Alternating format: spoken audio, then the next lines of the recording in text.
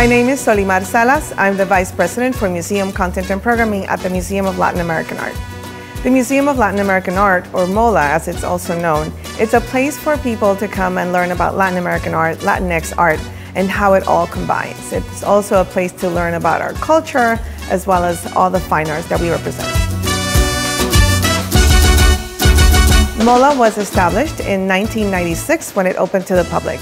It was based in the personal collection of Dr. Robert Gumbiner, and it grew into what the museum is today, which is a more international perspective museum.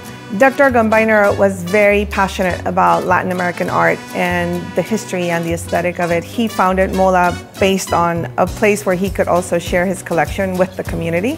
We have enlarged our collection to also include Latinx artists starting in 2014, which means we're a museum that keeps growing, it keeps changing and evolving. MOLAA is located in Long Beach, California. We started off here.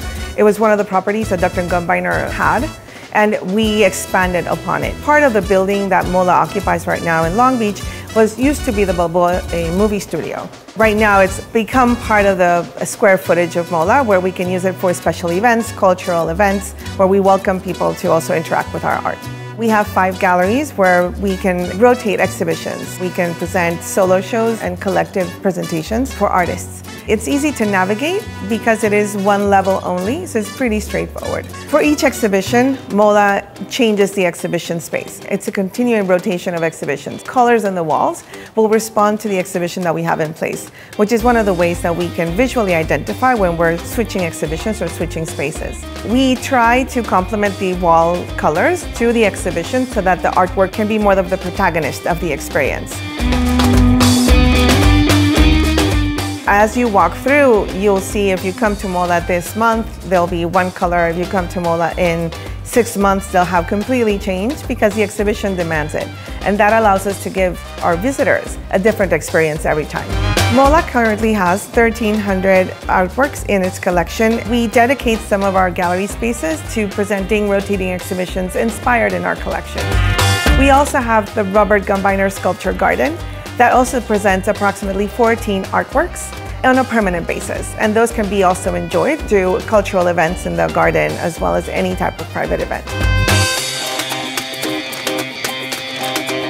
My name is Gabriela Urtiaga. I am the Chief Curator at MOLAA. We try to present different kind of artworks and different ideas through the art.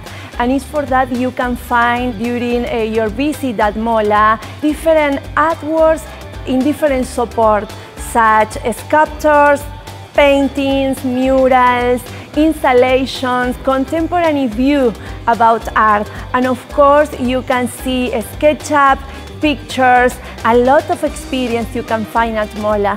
Our mission is to share knowledge and experience with our audience.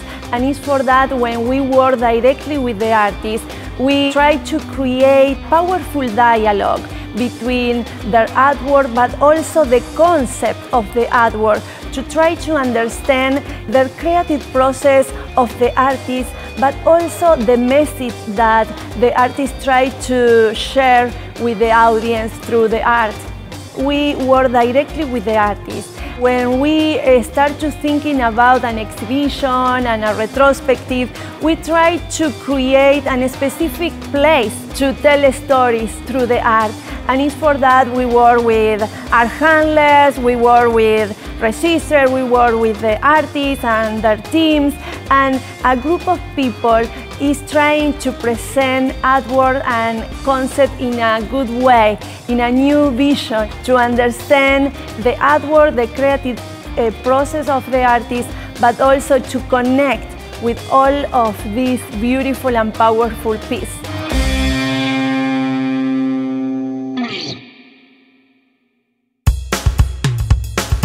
This opportunity we have here the first retrospective of Judy Baca.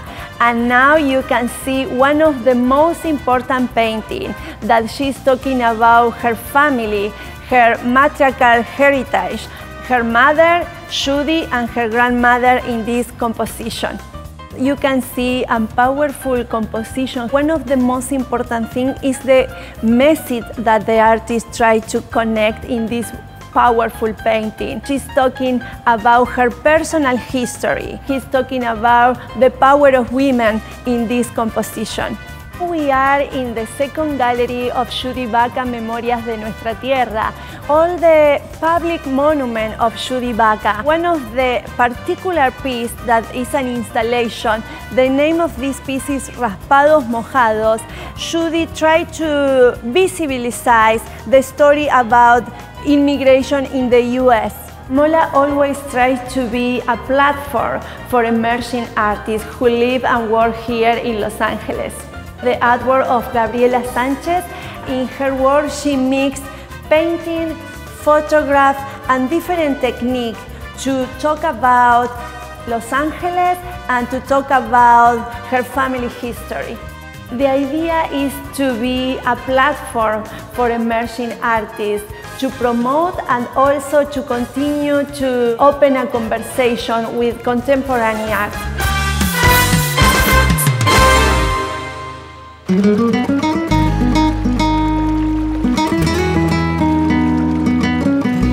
Shortly after the pandemic forced MOLAA to close its doors, we quickly switched into online programming. We were able, through the funding sources that we received from grants, longtime supporters of MOLAA and also new supporters of MOLAA that came in with the COVID-19 opportunities, we were able to keep our education programming online and provide online guided tours with our docent corps.